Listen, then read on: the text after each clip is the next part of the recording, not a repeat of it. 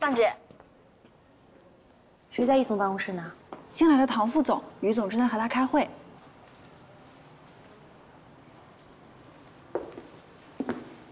对吧？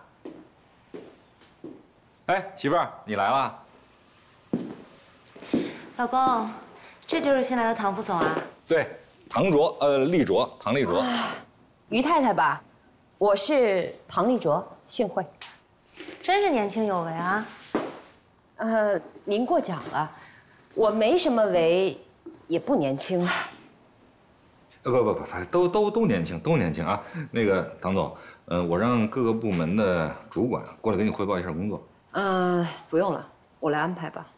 你们聊啊。好，辛苦啊，辛苦。这就是你妈安排来的眼线啊？董事会安排的，人家这是来帮着我创业的。你愿叫个外人来，也不让我参与。你妈眼里我可真是一文不值啊！这不是专人专职吗？人家是沃顿商学院毕业的博士，是吧？很能干的。你是我的专业媳妇儿，这不是两码事儿吗？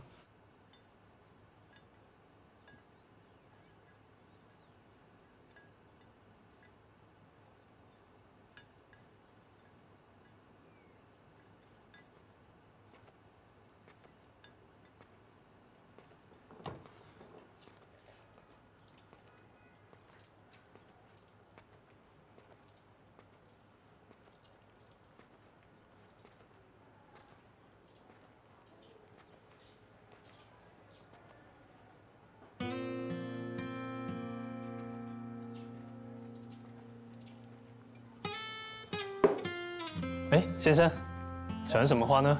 哦，我可以为您做搭配。随便看看。这花还人挺齐的哈。哎，是这样。特别想要找什么吗？哦，您帮我看看啊。啊。我这有一些，对，类似这样的插花，你看有没有？哦，这些花我们这里都有，不过你这插的挺别致的。啊，是吧？嗯。哎，你看，还有这样的，你看。嗯。哎。还有这种搭配的，你看，是不是挺有意思啊？这个挺好看的。嗯，这其实是我太太搭的。哦，您太太是？我太太可能你可能见过，就是这两天好像说要过来说应聘，想在这儿工作的那个。哦，傅女士啊。啊，对。啊，不好意思，是这样，因为我太太可能情况稍微有一点特殊。她是跟我说了，她有躁郁症吗？哦，他跟你说了啊？哎呀，是，但是他在这个花艺这方面真的是有天赋，哦，他就喜欢，而且这个天生他就会摆弄，啊，摆弄的真好看。但是他还很认真，人也很负责任，其实也很善良，要不然他也不会把自己躁郁症的事儿跟你说啊。这躁郁症我也略微了解一点，但是就怕他工作过程中压力太大，这如果出了什么事，我也担不起这个责任啊。他不至于那么严重，没那么严重。另外一个，这儿的压力应该还好，因为他之前说过，他说，植物是最能疗愈人的东西，而且他现在这个状况其实是最需要被疗愈的。我也觉得实在找不出来任何别的地方能比你这个地方就更适合他，当然这都是从我们这个角度来说的，也不好意思勉强你。我是觉得你是不是可以再考虑一下？因为他真的是他弄得很好，你应该看过他插的。要是能让他来的话，他在这儿，万一或给你们造成什么麻烦，产生什么损失的话，我全部负责，好不好？也不是钱的事了，那我再考虑考虑。行，我明白，您考虑一下。啊，对了，我们公司其实平时也会做很多的活动啊，一些展啊什么的。到时候如果订花的话，我就过来订，好吧？行，再给你打折。来，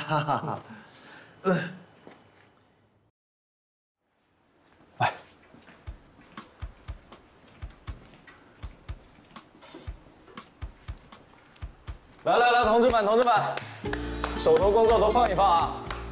别忘了，那个我说个事儿啊，边亮边哥，大家都了解啊。今天正式加入我们公司，担任我们公司的营销总监，掌声！确实是，终于下定决心啊，加入这个大集体，那以后就是一家人了。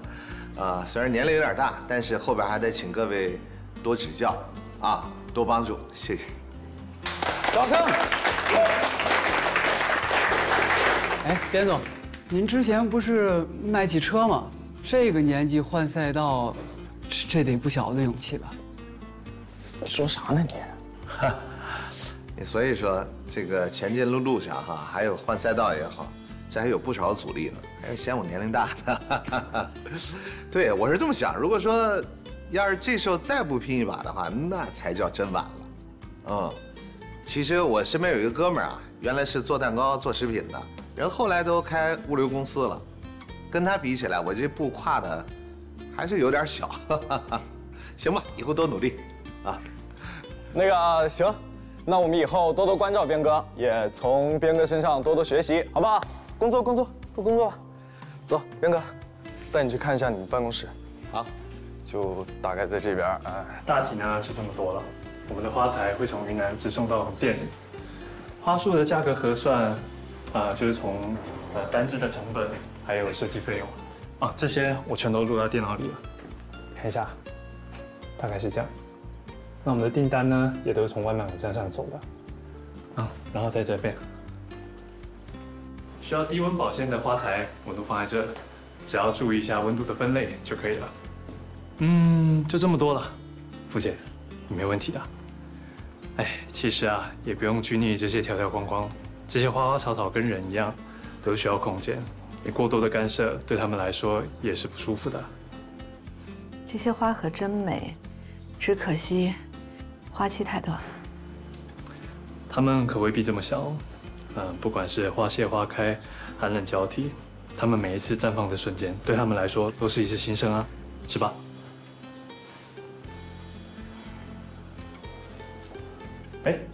欢迎光临，请问买什么花？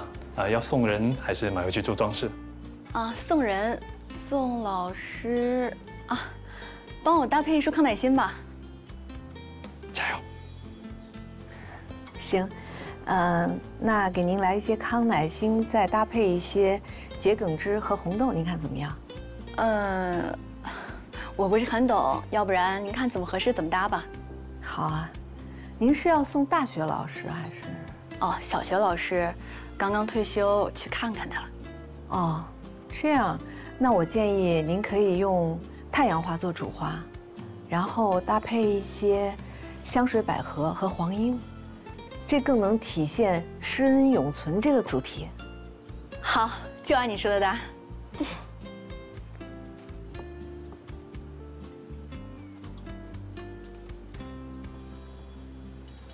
这个需要多长时间啊？大概20分钟左右吧。好，那我一会儿再来取吧。好的。好。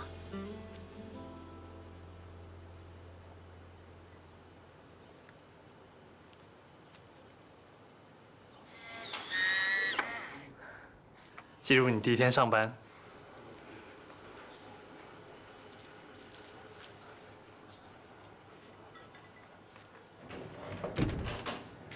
妈。妈，回来了。回来了。饿死我了。我喜欢的春光。这还有花啊！花瓣只是点缀。这个还好。你洗手了吗？洗手。洗手去。妈，今天怎么这么开心啊？对呀，我今天第一天上班，好多顾客喜欢我做的花呢。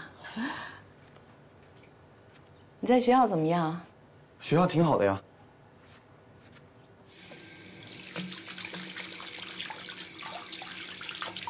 饭我做好了啊。好。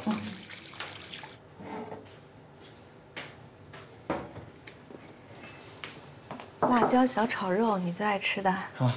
肉末茄子。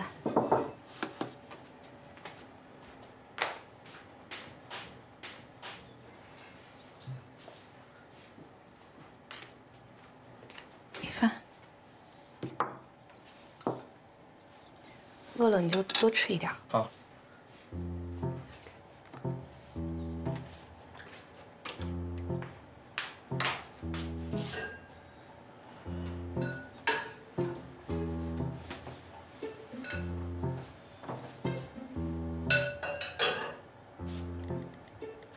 还有一个排骨莲藕汤。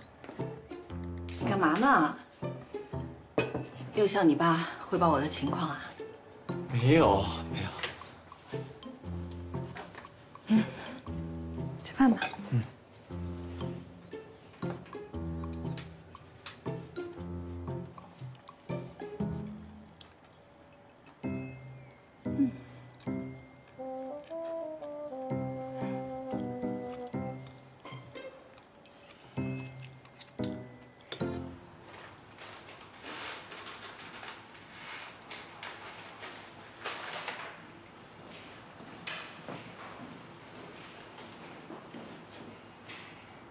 哦，还没下班。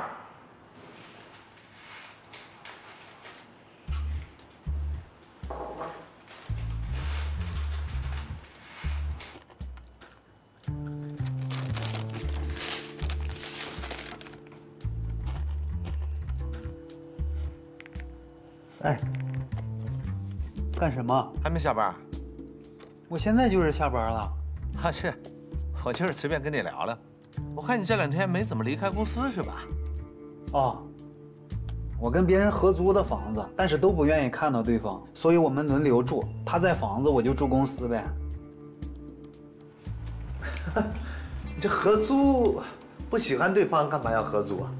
哎，不愿意跟人交流，麻烦，这不图便宜吗？可是你来公司不是也得跟别人交流吗？这还真不太好理解。这有啥难理解的？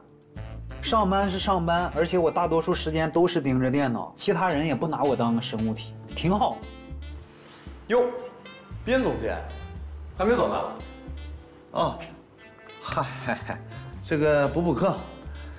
哎，公司的这实际业务确实我需要好好再多学习了解了解。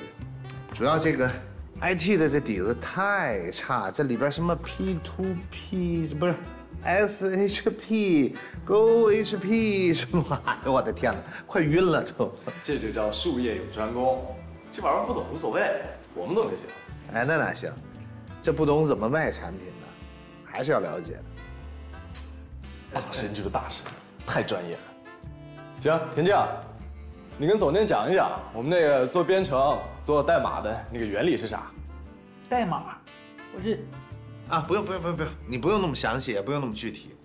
哎，你就给我讲讲，比如说你喜欢什么样的 app， 或者说是你想做一个什么样的 app， 还有一个你为什么会来这个公司啊？为什么不去别的公司呢？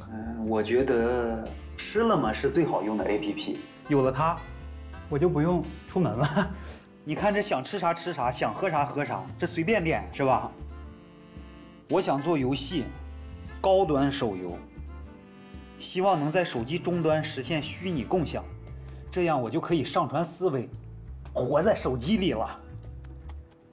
我来这家公司是因为没有应聘成功游戏公司啊，这家公司做定制开发，没有那么 low 吧？嚯！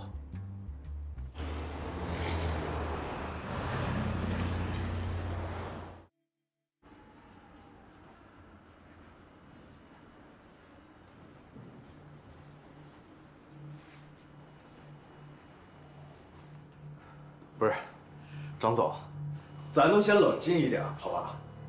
不管他牛小峰欠你多少钱，那是他个人的事儿，你别影响我们日常工作，行不行？我怎么说话呢，兄弟？他找露头，我至于来你们公司堵吗？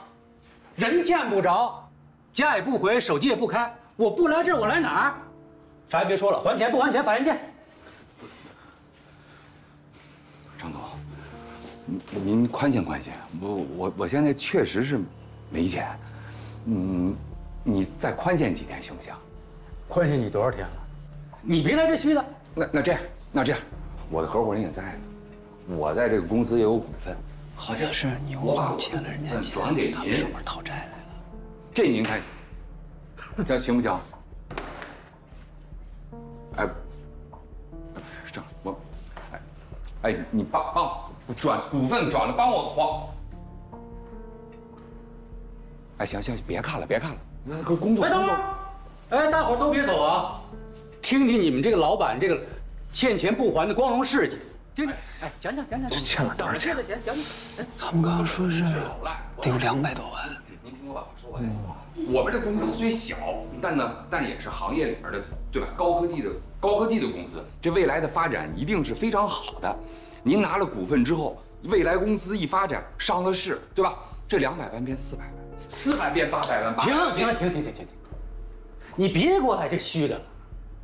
你当初借钱说急用，对吧？结果你玩这虚拟货币，这会儿你又给我虚拟上，啥也别说了，还钱不还钱，法院见。哎，不好意思，我说有什么话慢慢说哈，别着急。不，你谁呀？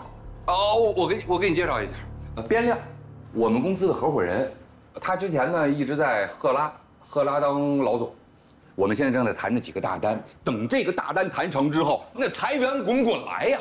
这200万，别，我刚才听明白了。首先，这个欠账还钱天经地义的啊。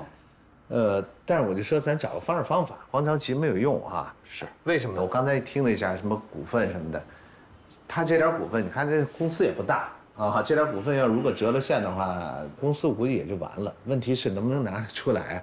所以说呢，那钱也拿不到。你说，给他告成老赖或者限高，慢慢拿回来钱，肯定得有一段时间哈。不过我听你这么说，怎么有点像不还了呢？哎，不是，你以为我干这行容易似的？哎，上午也是一客户，借钱还不上了，非要拿几十辆大巴来顶账。你说这合同我签还是不签呢？不签，钱还不上；我签嘛。这些车我怎么弄？张总，您的情况我也理解，要不然这样行不行？您看，不200万吗？然后咱们分期付款，然后您算个利息。不行，不还钱就法院见。不是，等等呀，刚才听说好像是抵了一批大巴是吧？我大概问问那是个什么型号，然后什么品牌啊？不，你要干嘛呀？你是不是以为刚才我跟你讲故事呢，是吧？忽悠你呢，你不信呢？把刚才那合同给这个边总，给边总看。哎，好，谢谢。哎呦喂，没错吧？怎么着，边总？要不你帮我把这车处理了吧？你要处理了，哎，他还钱的事儿我能让你。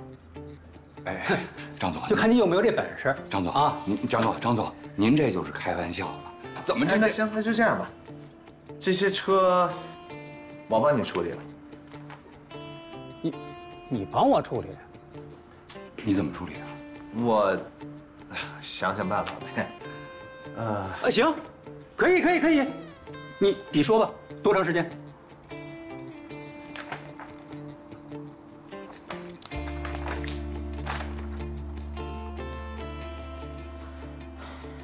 ？3天。这个车型的新款马上就要上市了，现在这个车型根本卖不出去，而且他们手里压了那么多辆。领导，3天能搞定吗？哎，边哥，曹总问你呢，你别这比比划划的干，怎么弄啊这事儿？你想想吧，一个即将要过时的一个老车型，而且这种豪华大巴。3天想卖出去的话，没有可能。不，别呀！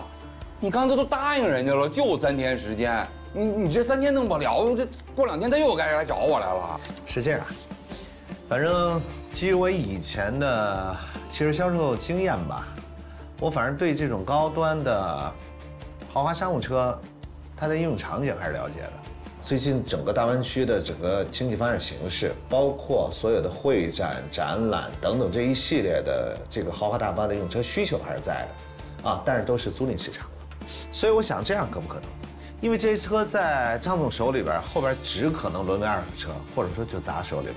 那我们把这些车拿来跟租赁市场联系起来，也就是说这些车在3到5年内回本还是有可能的。那在3、5年之后。还是有利润空间的。不是，兵哥，你要从张总那儿把这批车签下来，那得用钱啊，那哪有钱把这么一大批豪车全都签过来啊？你有？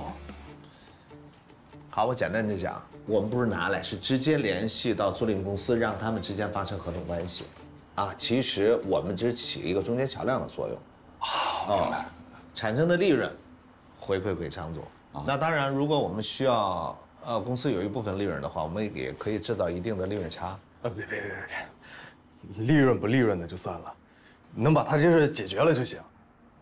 变哥，你太厉害了，帮我解决了一个大问题。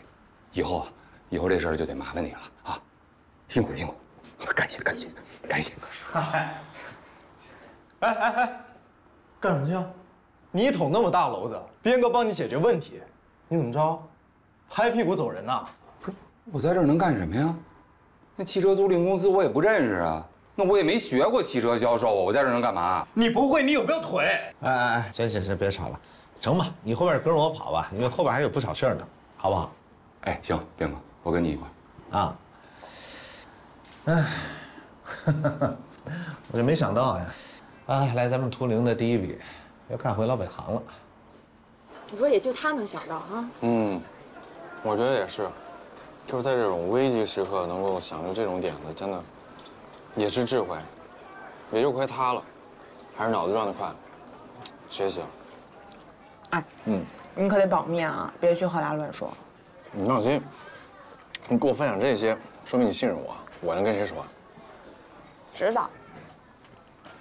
我就是觉得领导真挺不容易的，你想，他家里都乱成一团了，在公司还是跟没事人一样，而且每一个工作都尽心尽力。像今天这事儿，明明都不应该他管的，他还是往自己身上揽。真是能力越大，责任越大啊！抗压能力强，有自控力，得学习。你故意的吧？没，我说认真的。见贤思齐，不光是他，其实你身上有很多优点，也是我值得学习。我？那你说说我听听。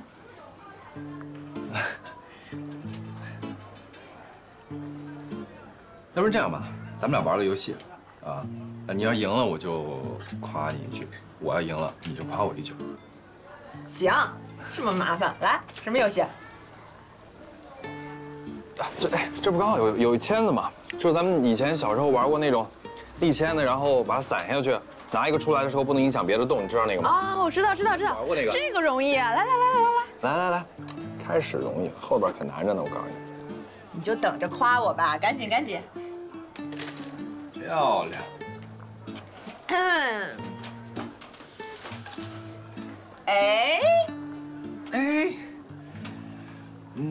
性格好。能别这么敷衍吗？我没敷衍啊，我说真的，尤其你在工作中特别容易和别人沟通，这是你的一大优点。行，你来。哎呀，这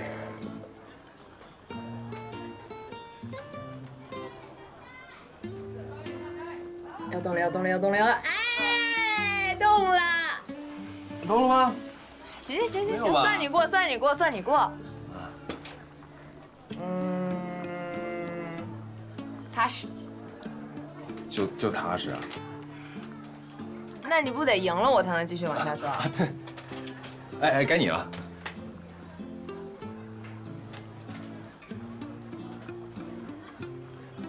可以啊，皮肤好。我发现你这是越来越敷衍了啊。没有，我就是变相想夸你长得好看。来，该我了是吧？哎呦，动了吧？你这么不信了，我这你给我一次机会。不行，该我了。我们开叶花篮呢，会先用这个叶子做打底。把这稍微修一下，先把它铺个底，然后旁边呢可以用小支的去做点缀。这太长了，这得修掉一点。对，这个我们稍微往这个地方来。对，这样结构才会比较好看。对。那我们还会用一些玫瑰啊、向日葵做一些点缀。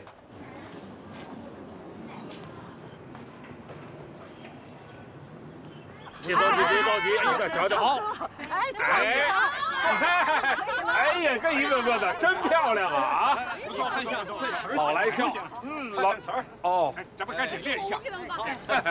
好，爷爷，啊，爷爷，哎呦，旺来了，怎么着？哦，那个同志们是这样啊，机位、光位这都定好了，是吧？回头你们把这个词儿最后敲定一下，晚上呢，大家伙再练一练。明天早上一来，咱们就开拍，好吧？好。那不好意思，你们也看见了，大孙子来了，我得回去给他做饭了。不好意思啊，那你们先练着，这个我得先撤了。好嘞，哎，你就放心走吧。好，来，你忙啊，咱们练一下。来，咱们练，看词儿啊。我刚去家里了，没有人，就来这找你了。哦，你这是放学？你不是逃课了吧？哎，没有，今天下午有运动会，没有什么事儿，我就出来了。哎呀，我妈这2天没空给我做饭，来你这蹭2口饭吃。蹭饭？以你现在这手艺，给自个儿做一顿好吃的，这不费劲吧？啊，还蹭饭？你是不是有事瞒着爷爷呀？啊？说，怎么了？说。是我妈，你妈又病重了？啊，没有，我觉得她的病好了很多。说你这孩子，这不挺好的吗？现在就是太好了，她现在每天在花店工作的特别开心，尤其是跟那个花店的老板，她每天都拿那个老板送给她的花回家，而且昨天啊，你不知道她不仅拿了花，她还边哼歌边插花呢。爷爷，我长这么大。我没见过我妈是这样的，都怪你爸不争气。我也觉得我爸真的太不靠谱。爷，你得帮我。我妈再这么高兴下去，我爸连这个家都回不了了。你妈我劝不动她。你爸这头吧。我到现在也没弄清楚他到底怎么想的。他们现在分居分开住，各过各的，会越走越远的。我爸还是得回去住呀。是，那道理是这么个道理。可是，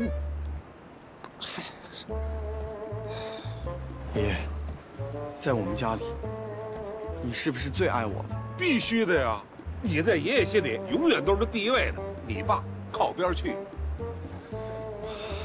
行，爷爷，我想你把我爸给赶出去，啊，最好能把他赶回家。我觉得已经到这么紧迫的时刻了，不能让他们再这么任性下去了。我可不想改姓啊，爷爷。是，看来你比你爸懂事多了啊。可是你妈这一头，我妈那么善良，而且还心软。爷爷，只要你铁了心把我爸给赶出来，我妈肯定会收留我爸的。哎，小调，我是边亮。啊，对，这离开赫拉一段时间了，就一直没联系。是。哎，我想问一下。因为你这之前呀，连着商务车带着这个中巴大巴，你那儿这是全国最棒的销量了。我就想问一下，最近这个市场怎么样啊？哦，是吗？那这个季度是个什么数字啊？哦，确实不太理想。啊，对，我就咨询一下，我本来。啊，没事儿。行，那找时间约了啊。哎。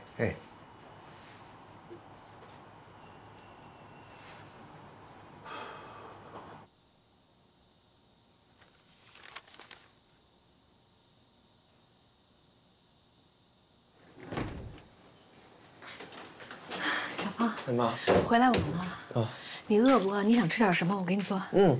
我刚刚已经煮了水饺吃了。哦，你光吃水饺行吗？妈，这奶很有营养的。哦，行。妈，那个明天我放学了，要不去你花店帮忙吧？不用，你好好复习功课。我呢，好好上班。咱们俩都各自干好各自的事情，挺好的嘛。我就是怕你累着嘛。我一点都不累，真的。我上班了，我就很高兴，一点都不觉得累。哎妈，那你觉得那个花店老板，他人怎么样？挺好的呀。怎么了？你别瞎担心。没事，我就是怕你受欺负。怎么会受欺负呢？那个老板对我挺好的，而且他很认可我的工作能力，你放心吧。别胡思乱想的，你就好好想你的功课就行了，听见没？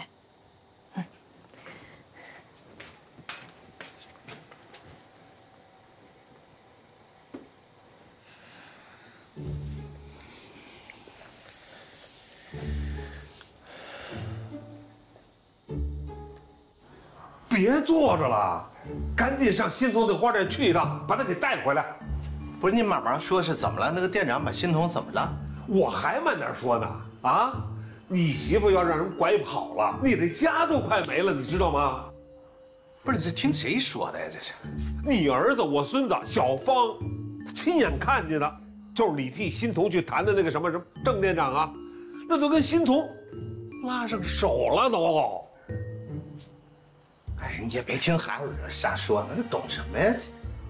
行，你小子格局比我大，你可别怪当爹的没提醒你。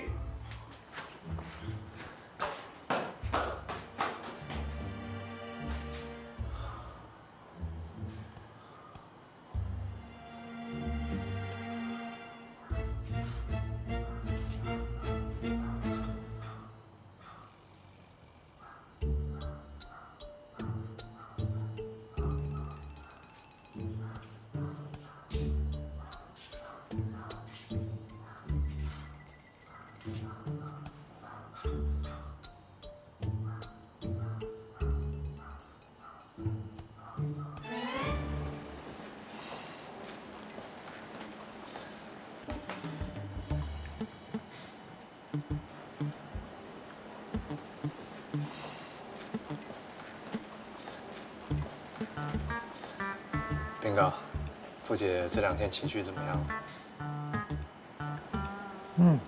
还好。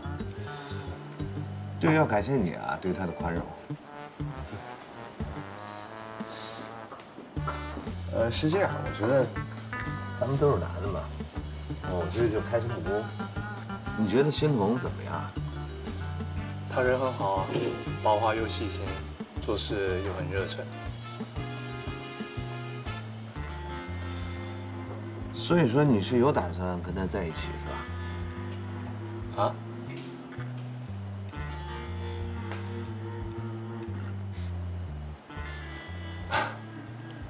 斌哥，这中间是不是有什么误会啊？啊，没关系，你知道我跟他已经离婚了。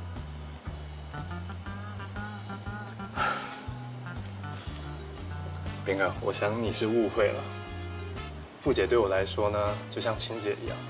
我从小就在姐姐妹妹队长大，所以傅姐一来店里，我就感觉特别亲切，就像我亲姐一样。所以你别误会，真的没有什么。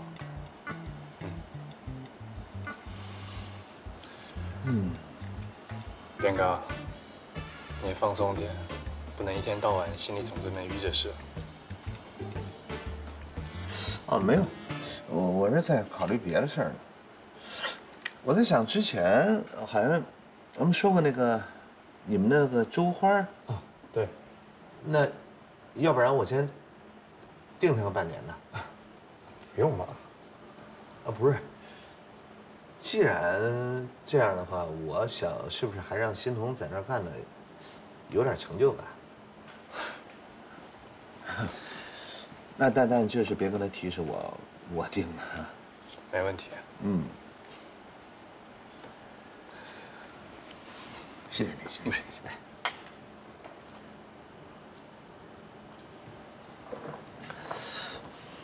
还是你贴心啊。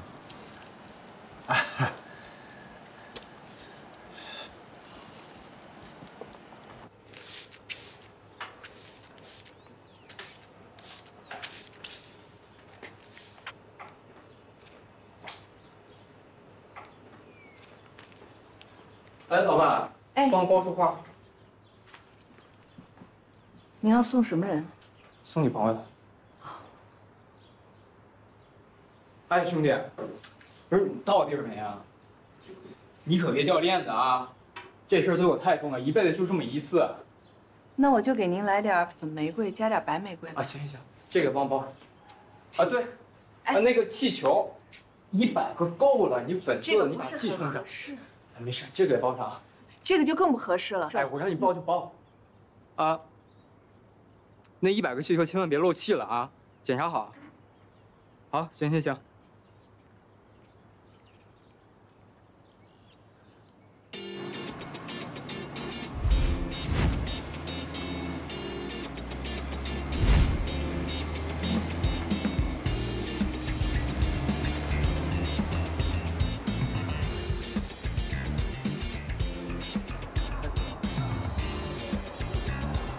哎，牛总，韦小姐，你好，看一下，挺好，非常好。好，那咱们进去聊，走啊，请。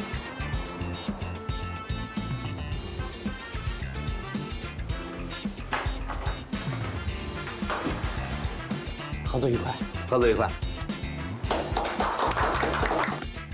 哎，真的就剩这么一辆了？领导说了3天能搞定，就是3天，现在信了吧？你别说我了，这张彤肯定不信啊，这么快就搞定了。哎，领导，我还是有一点不太明白，之前不是有不少租车平台都找过你吗？你明明可以一并都租给他们，为什么非得拆开了分给旅游公司和展馆？对啊，因为咱们给人家下了保证啊，下了保证就要做到啊。另外，你懂得鸡蛋都不装在一个篮子里边的道理吧？也就是说，万一哪一部分出了问题，我还搞得定。原来如此，不愧是我师傅。另外，咱们这有一批车呀，是租给运输租赁公司的，这部分呢车损比较大，无论租几年，这些车都会2次销售的，我怕到时候影响残值啊。是这么个道理。哎呦，现在就剩这一辆了，这咋办呢？算了，这货我自己闯的，还是我自己消化吧。这个轮不到你，这辆车早订出去了。我一朋友余光，订了一辆给他公司当接待用车。真的啊？那这都解决了？解决了。边哥，你太厉害了。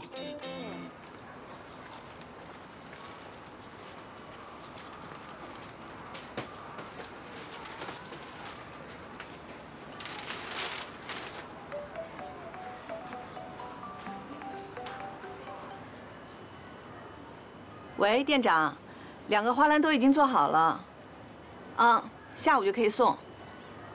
好嘞。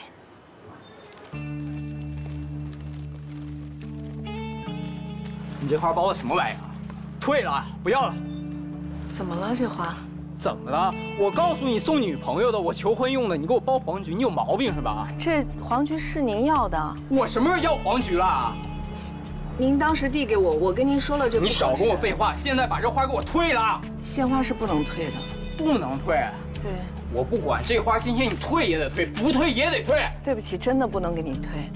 而且其实这束花还是挺美的吧？美个屁！我告诉你，你不仅得退我钱，你还得赔我精神损失费，知道吗？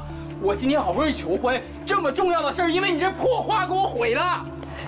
你躲什么呀？把钱退了！这花真的退不了。有什么退不了的啊？真，我问你有什么退不了的？不是这个鲜花真的退不了，这已经做出来了，而且你现在把它扔到地上，我怎么给你退？我不管，把钱退给我，赶紧的！今天这花你退也得退，不退也得退。不能退，是你自己要的这个花。大家都看一看啊，这人有毛病！是你自己要的，把花给我退了，赶紧退了，退了！我跟你说这花。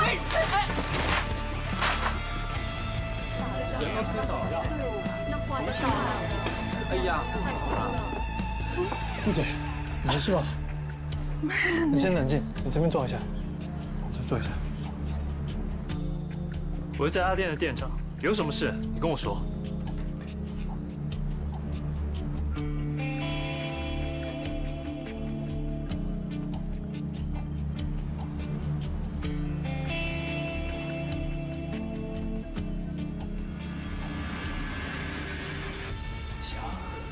大家二把，等着啊，等着！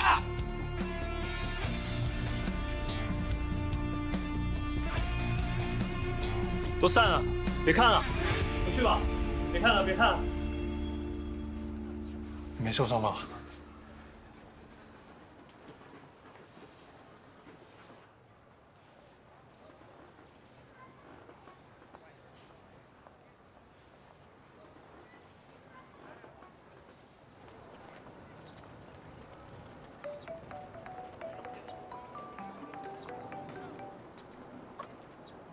喂，喂，爸，我妈出事了。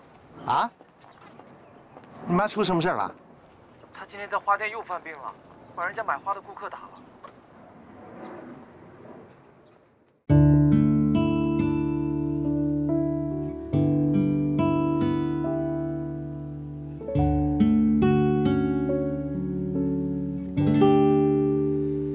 不懂浪漫，却又信誓旦旦，觉得承诺不放手就是天长地久，自以为的宠爱可以让你放下担忧，你却总笑笑不开口，想护着你，成为你的依靠，不想让你受委屈，却不懂逗你笑，你传递的信号，我总是忽略感受不到，让你的笑越来越少。对不起，如此笨拙的爱你，别怀疑，你是我全部的意义。有一天老去，生活点滴全部都忘记，爱你是我最后的记忆。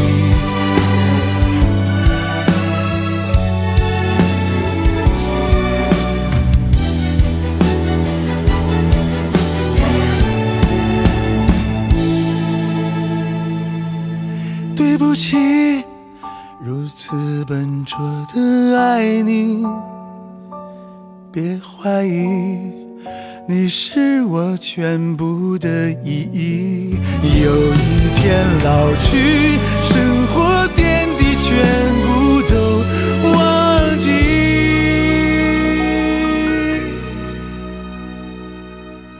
爱你是我最后的